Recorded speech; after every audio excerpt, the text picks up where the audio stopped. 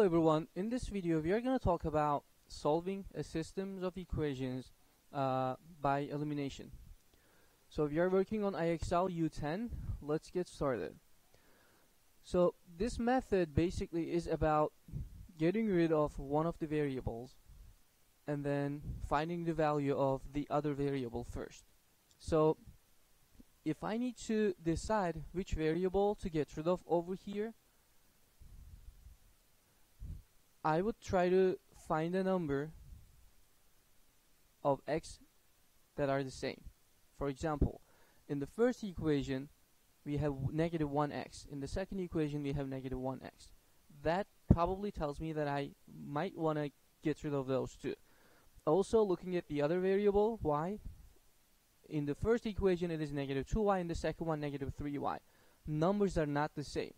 So when the numbers are the same, it is easier to get rid of them, and also if the signs are opposite, it's even easier. If the signs are opposite, the numbers are the same, that's the way to go. But in here we have negative 1x, negative 1x. The signs are not opposite, they need to be opposite. So what we can do, we can pick one of these equations and multiply everything by negative 1. So let's just multiply the first one by negative 1. And I'll write it up here. Let's rewrite the equations after multiplying the first one by negative 1. The first x turns into positive 1x, and then that turns into positive 2y, because negative times negative is positive, equals 10 times negative 1 is negative 10. This is my new equation for the first one. The second one is the same. I'm not multiplying it by anything. So this is what we have. Now that I have 1x and negative 1x, if I just add these two equations side by side, let's see what happens. If I just add them side by side, if I just do this, x minus 1x, they are gone. Now I don't need to deal with x. All I have as a variable is y. That's why the method is called the method of elimination. Now let's just bring down everything else. Positive 2y minus 3y is negative 1y. Negative 10 plus 19 is positive 9. So if negative y is positive 9, what we can do, we can divide everything by negative 1 to find the value of y. So y equals 9 over negative 1 is negative 9. So that's my second number, because when we solve a system of equations, the y is the second number, so that's negative 9. Now the first number, how do we find the x? We have the y, we can just take this and then plug it in one of the equations. Doesn't matter which one it is. All these equations are going to work perfectly fine. All we have to do is just plug it in. So take this, put it in here, for example. So x plus 2 times y is negative 9 equals negative 10. Now I have to solve this equation. So 2 times negative 9 is negative 18. I just write it underneath, drop down the x, drop the equal sign, and negative 10. Now we have two like terms on the same side, on the sides. So what we can do, we can add 18 on each side to get the x by itself. So x now is going to be negative 10 plus 18 is positive 8. So we have the x and y, that would be our answer. That's the system of elimination. Now let's jump one level and see what we are going to deal with.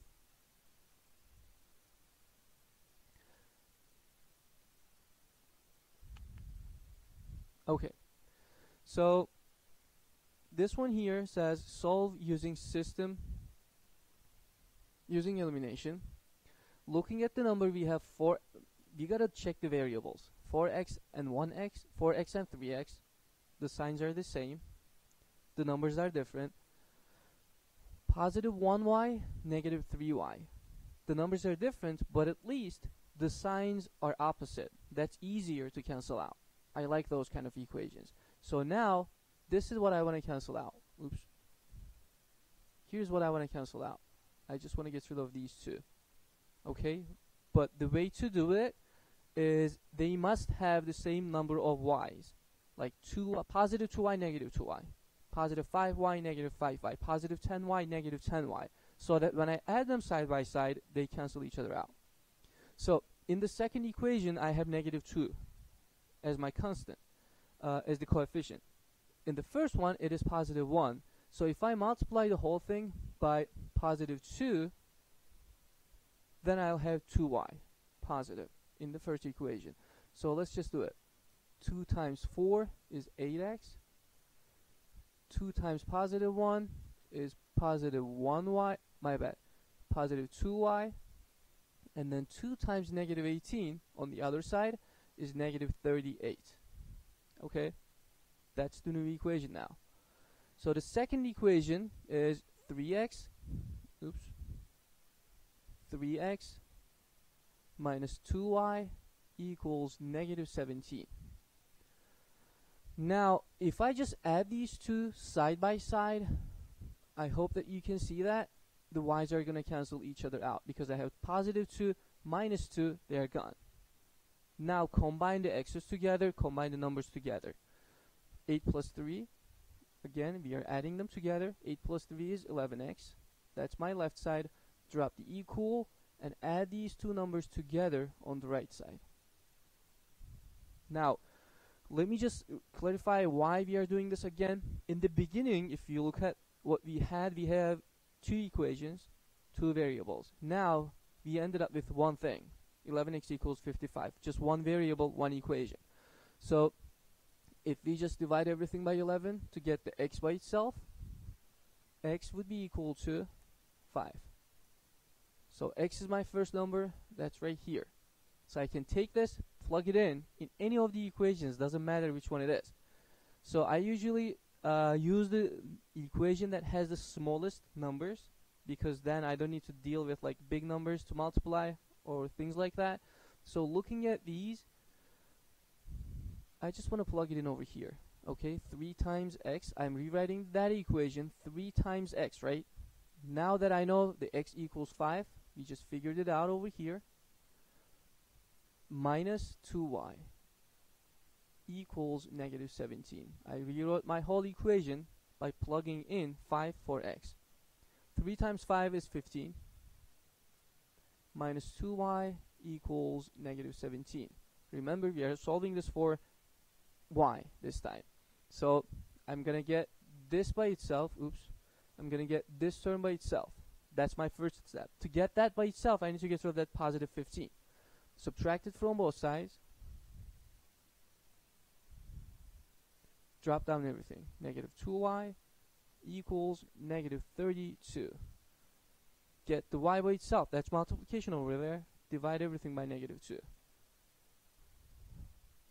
So y equals negative 16. No, positive 16, because we have negative 32 divided by negative 2. So that would be positive 16. When we divide two negatives, we end up with a positive. So that number would be 16. Okay? Now let's jump ahead and see what type of questions we have in the next level. 74 points. Let's clear the board up. Okay. Now, looking at the numbers we have, x's, we have 4x and negative 5x. The signs are opposite. Good sign. Y's, negative 2y, positive 4y. Opposite signs, so different numbers. So which one of them do you think would be easier to kind of like make equal to each other? For 4 and 5, I need to multiply the first equation by 5. Let's say we want to get rid of x. Okay, I just want to show you this. Let's say we want to get rid of x. In that case, I would multiply this by 5. That would become 20x. And then I would multiply this guy over here by 4. That would become negative 20x. And then if I add them together, like this right here, if I add those together, positive 20 and negative 20, I would cross them out. But for this, I need to multiply both of the equations by numbers. It's too much work. You don't need to unless you really need to. So let's see if we can just deal with one of the equations. So if I just multiply the first equation by 2,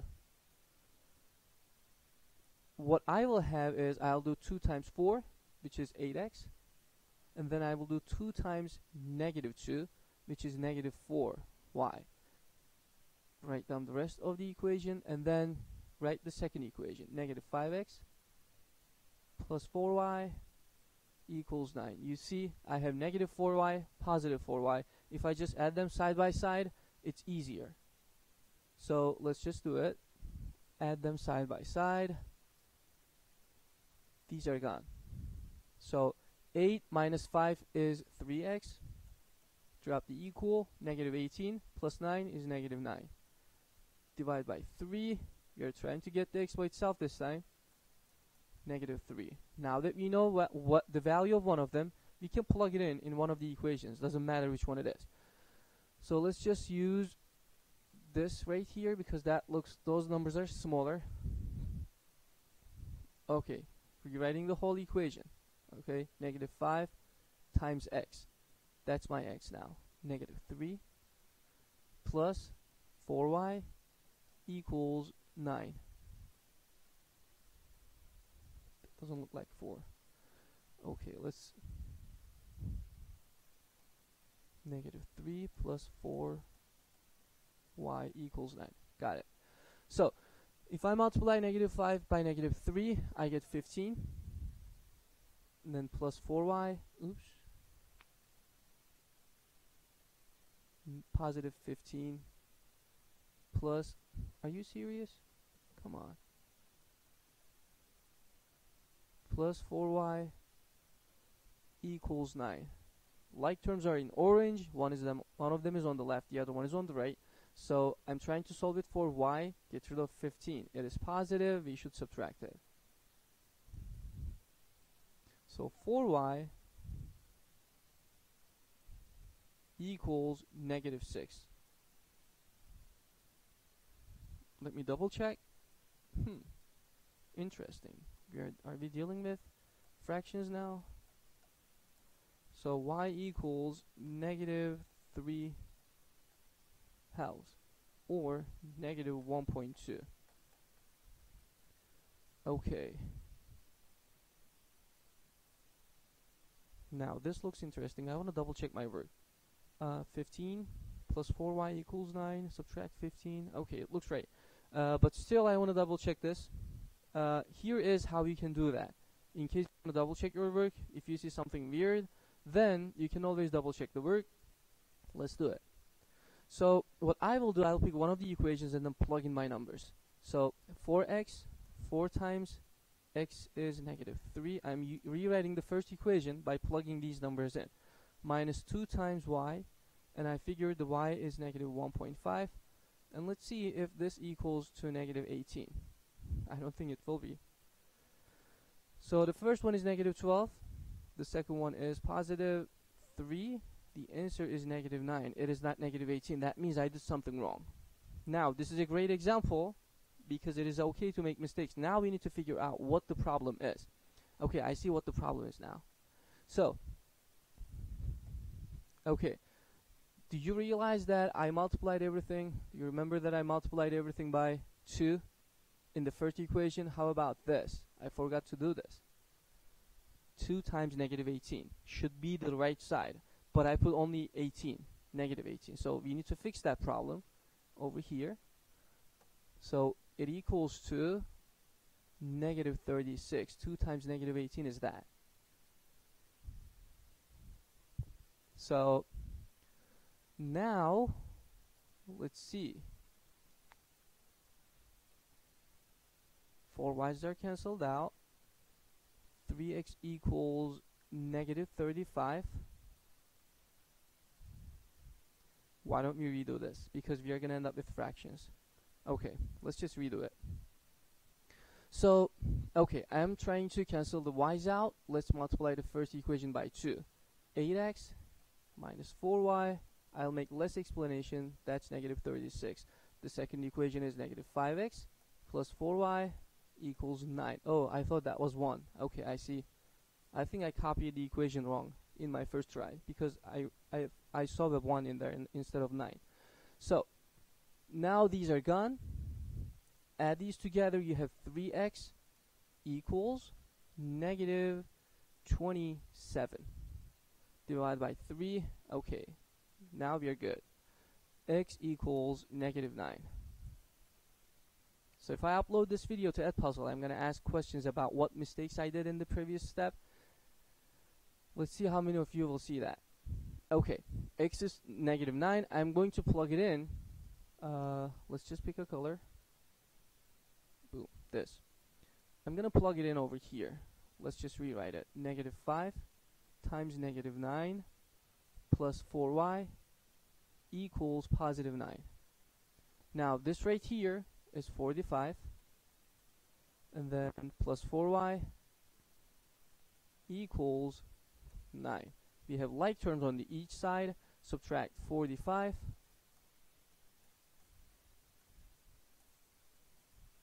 Drop down that 4y equals, and then that's negative 38.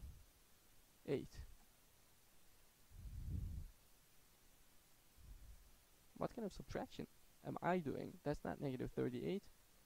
That's negative 36. Okay. Now, divide everything by 4. Y equals negative 9. Okay. This looks right. Now, let's test it out. Okay, yeah, that's going to be right. I just tested it out using the second equation. So, yeah, these are my numbers, negative 9 and negative 9. Now, let me show you the shortcut. This video is already 17 minutes long because of a mistake I did, which I think is a great thing. Now you know that teachers are human beings. We are not just memorizing all of the answers. So, we make mistakes too. And that's totally fine, as long as you catch that mistake. Okay, so the equation I have, the first one is 4x minus 2y.